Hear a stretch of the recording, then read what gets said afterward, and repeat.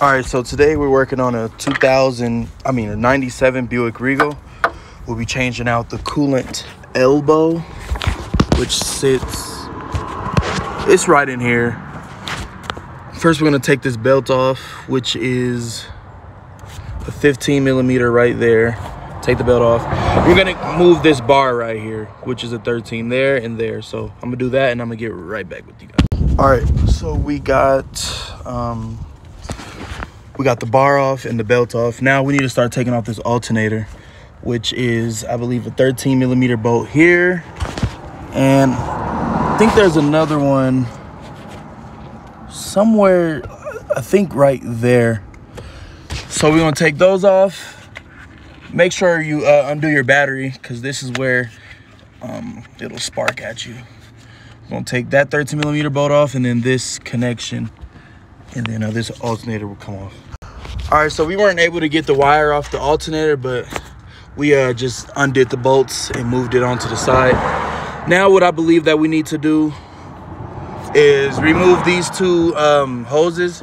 There's a bolt here and a bolt here. These look to be about 8.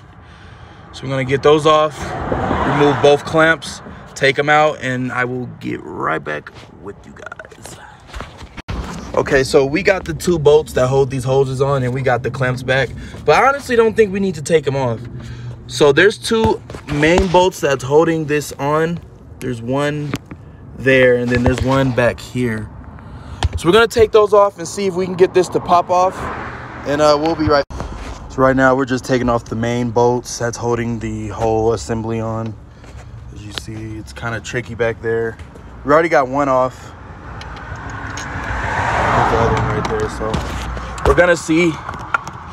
So I think we're good now. I think we just need to like kind of manhandle it off. I'm gonna see if there's another bolt, but I think from here it's pretty much we can get off. So let me see if there's any additional steps, and I'll get right back with you guys. Okay, so with a little bit of prying and muscle, we were able to get this off. As you see, we didn't need to take those 2 hoses off. So here is the elbow we're replacing. It doesn't really look too bad, but wait, that might be the piece that broke in there right there, that black shit. So yeah, so we're gonna go ahead and put this back on, and I'm gonna show you guys the end result. It's recording. All right, so you see that piece in there? Always check, because that's where it broke off.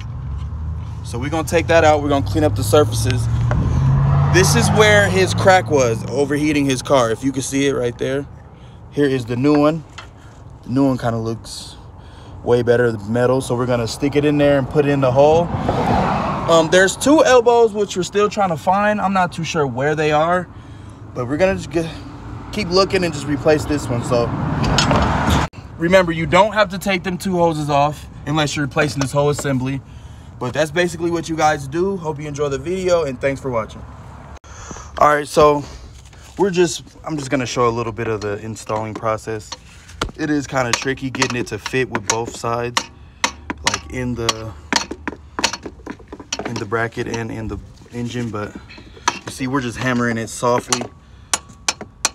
It's probably bottomed out. So we're just gonna put all these bolts back. Make sure you put your clamps, and I'll show you guys some of the process of that.